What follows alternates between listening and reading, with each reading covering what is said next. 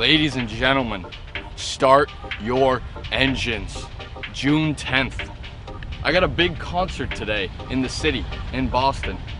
Gotta catch the ferry over there in a couple hours. But the conditions today were too good to pass up. You know, the clouds, they scare the part-timers away.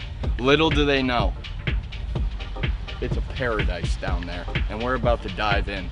EJ Moss, he's already in there. He was itching. He couldn't wait for the cameras. He couldn't wait for the bright lights. He was hungry. And so am I. So I'll catch you in there. Let's go.